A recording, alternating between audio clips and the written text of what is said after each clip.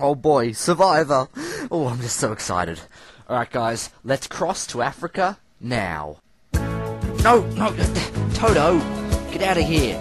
I don't want your synth pop music! Oh, jeez. Just play the intro.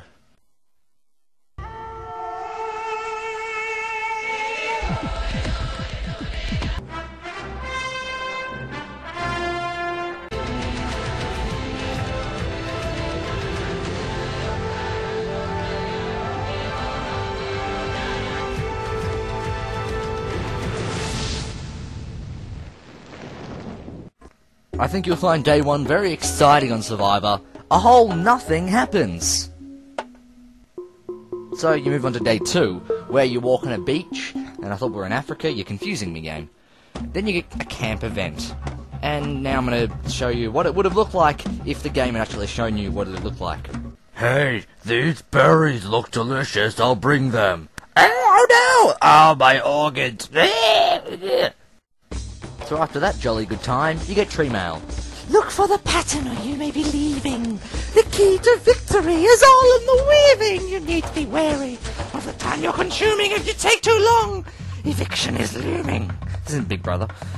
You unscramble some fabric, which is, you know, always what I do when I'm on Survivor. Let's go.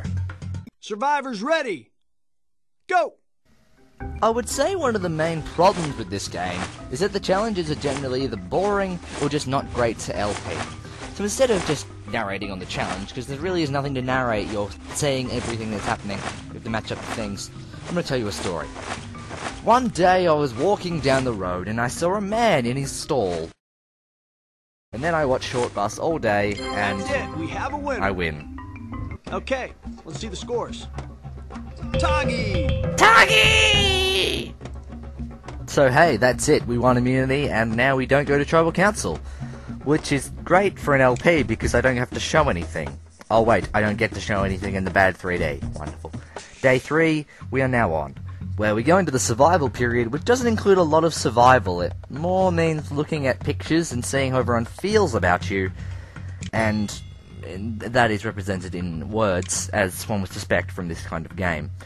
Everyone feels like that about us, and then they feel basically the exact same about Richard, who has a beard, and also the journeyman Greg, and then also Colleen, who is a woman, and then also Jerri, although she has one more unfavourable, and Elisabeth is the same because she is a conservative, and then Tom and also Frank is in this game, and then there's us again.